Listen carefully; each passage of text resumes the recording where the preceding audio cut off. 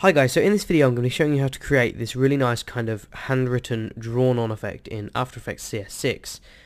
Now I'm not entirely sure if this effect is doable in the previous versions of After Effects. I know it can be done manually, but in CS6 I know there's actually a effect or a preset which you can drag on your text to create this nice kind of effect, and I'll be showing you how to do it. So we'll just RAM preview this and you'll see how it looks. So as you see, it's got a really nice effect and it is really easy and really simple to do. So I'll just head on over to my text and delete the effects. So now it's just a standard text, there's no effect on it at all. Now on your effects and presets, you want to just type in right on, like so, and then just drag it onto your text. And when you do, you want to click on the little keyframe icon here, the little stopwatch. Then you want to drag your starting position to wherever you'd start on your text. So I would start at the top of the H if I was to write it out.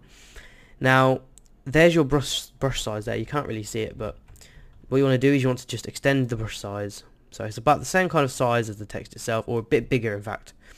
And then what you want to do is using the page down on your keyboard, or, well, not page up, page down. Press page down to create a new keyframe, and then just drag it over your text. And keep doing so until you cover your text entirely. And it's got to be how you have it written. So I'd start with the E around here, I'd write it round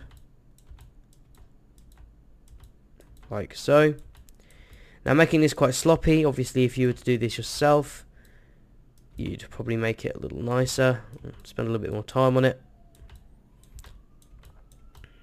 This is a really cool feature in CS6 and it can make a really nice effect for your videos. Now what I do is I go from the O here, I'd go round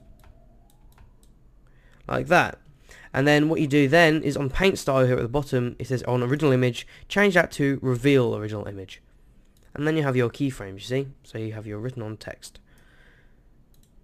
And it is literally that simple. So as you go through, just make new keyframes with the page down on your keyboard. And it's literally as simple as that, and it's a really, really cool effect. Now if you enjoyed this video and you want some more handy tips from After Effects or Photoshop, then be sure to subscribe and of course like and share this video so I know that you've enjoyed this tutorial and it's helped you out a little bit.